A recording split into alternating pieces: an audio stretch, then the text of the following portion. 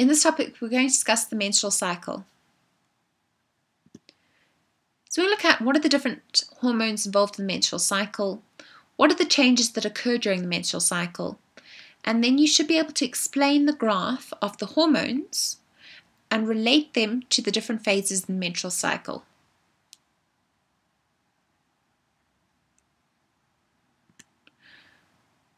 So the length of the menstrual cycle varies from individual to individual, and it's usually around 28 days. So we're going to look at what happens to the endometrium during this time, what's happening in the ovaries, and then we're going to look at the different hormones that are involved.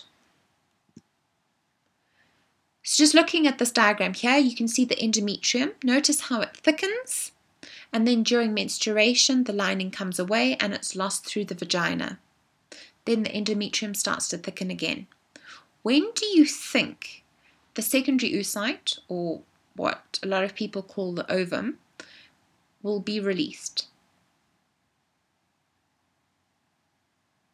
Well, it's when the endometrium's nice and thick, just in case fertilization occurs and implantation, it's ready for implantation.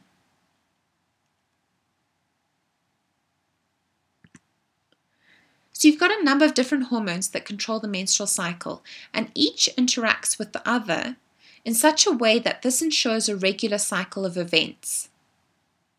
So the cycle begins with the production by the hypothalamus of a hormone called gonadotrophin-releasing hormone, GnRH.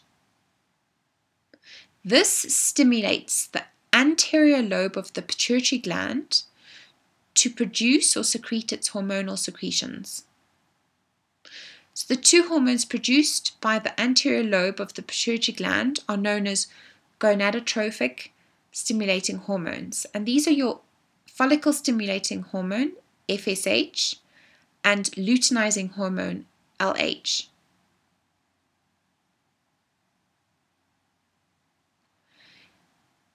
The ovary also produces hormones, and you've got estrogen and progesterone. So the function of the follicle stimulating hormone is that it causes the Graafian follicles in the ovary to develop, and it also stimulates the ovaries to produce estrogen. Luteinizing hormone causes ovulation to occur, and it stimulates the corpus luteum in the ovary to produce progesterone.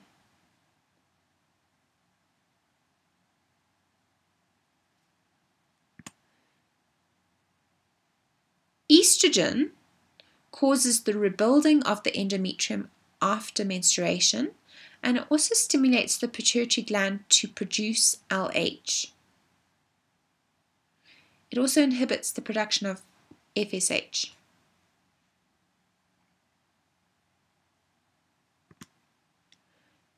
Progesterone maintains the endometrium of the uterus in readiness to receive the blastocyst. It also inhibits the production of FSH from the pituitary gland.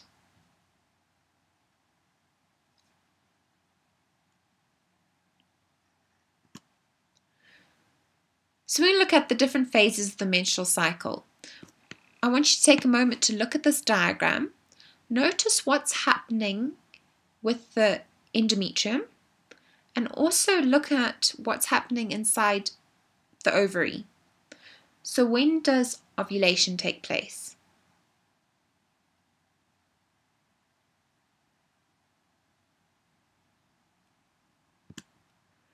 Okay, so looking at the changes that occur during the menstrual cycle. You've got the menstrual phase. This is about day 1 to day 5. This is when the endometrium breaks down and it results in blood loss. So we call this menstruation.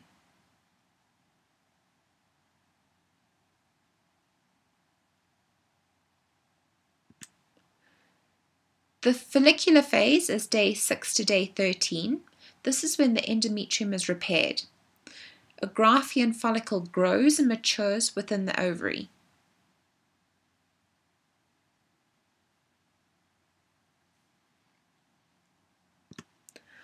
Ovulation usually occurs on around day 14. This is when an oocyte is released from the Graafian follicle into the oviduct. It's sometimes referred to as the ovum.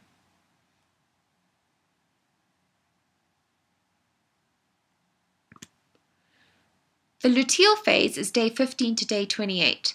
This is when the endometrium thickens and the empty Graafian follicle develops into the corpus luteum. This will degenerate if fertilization doesn't occur.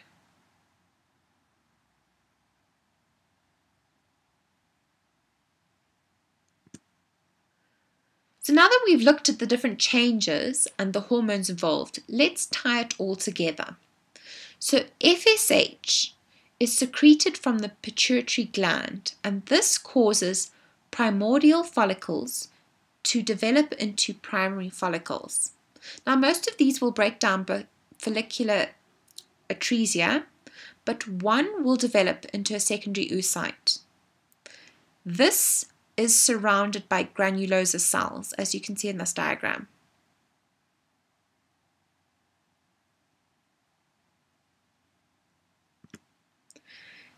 The cells of the membrane granulosa divide to form an outer fibrous layer called the theca externa and an inner layer called the theca interna. The theca interna secretes a fluid which forms the antrum. This structure is then called the Graafian follicle.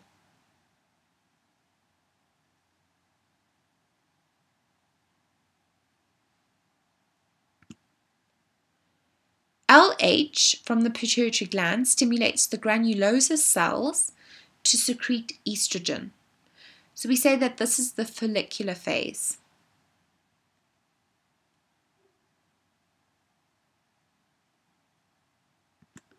Okay, let's have a look at this diagram that includes the hormones. Notice how estrogen, that yellow line there, is gradually increasing as the granulosa cells secrete estrogen. This phase lasts from about day 4 to day 11, and estrogen levels reach maximum levels on day 11.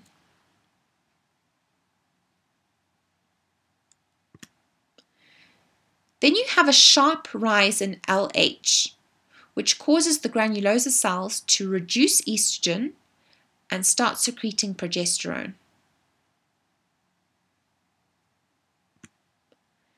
The drop in estrogen and rise in LH causes ovulation. So that's when your secondary oocyte is released into the oviduct.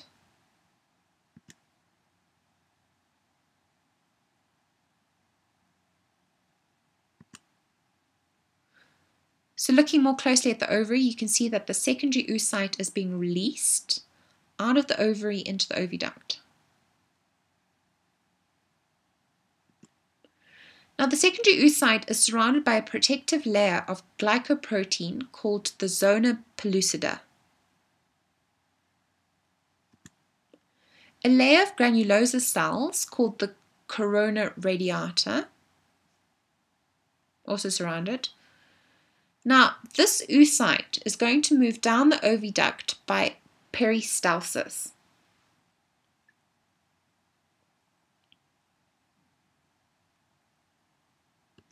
Back to inside the ovary, the follicle transforms into the corpus luteum.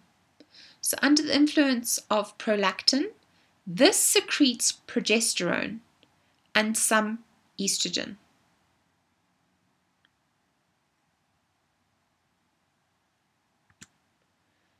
So can you see how the progesterone level starts to increase? Notice how the increase in progesterone develops the endometrium with increased blood supply and storage of glycogen and lipids in the cells. So the endometrium is now ready for implantation.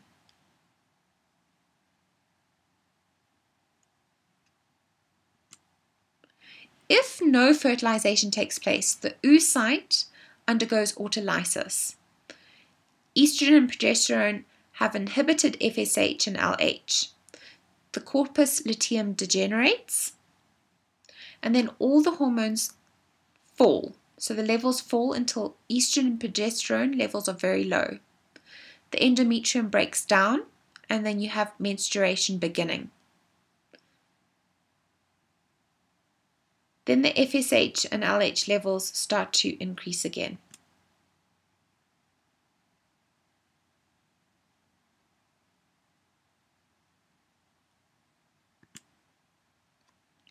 Now, if fertilization does occur, the hydrolytic enzymes from the acrosomes of the sperm digest the layer of granulosa cells surrounding that secondary oocyte. They also go through the zona pellucida. Now, looking at that oocyte, the secondary oocyte was held in metaphase 2. So when fertilization takes place, it proceeds with meiosis and it completes meiosis. The second polar body degenerates and the sperm's nuclear material enters the ovum. The ovum produces granules that do prevent the entry of other sperm. Then about 20 hours later, the nuclei combine, and we call this a zygote. So this will start to divide by mitosis.